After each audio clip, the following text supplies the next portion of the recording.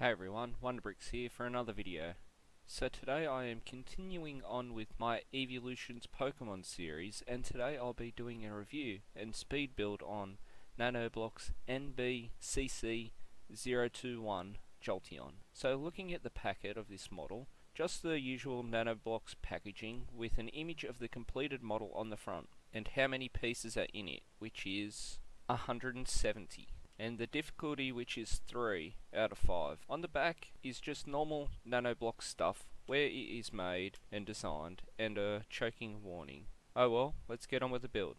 So Jolteon is one of the evolutions I am most excited to build, and I have to say, I don't mind this model. It looks the part. It's very different from Vaporeon that I did in my last video. This was a pretty easy model to build. The only trouble I had was a couple of blocks in the tail. They were only hanging on by one block, which makes it a little flimsy. But when on display, it's okay. The instructions were okay. Would like to have had it like the Vaporeon instructions and have the inventory next to each step. It makes it a lot easier to build.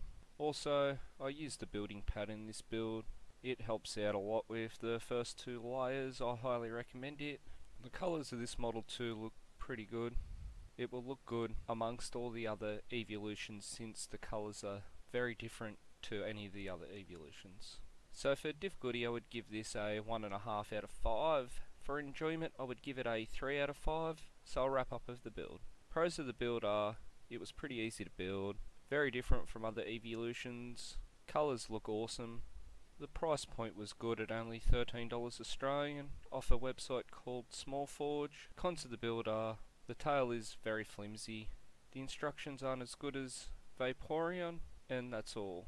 So this build took me 35 minutes and 29 seconds to complete. If you have this model, let me know your thoughts on it and how long it took you to complete. So next week I'll be releasing my review and speed build on Nanoblock's NBCC022 Flareon, and I'll be releasing that on Friday again. Well, if you like the video, please give it a thumbs up and subscribe. Thank you all for watching. I hope to see you in the next video. Wonderbricks out.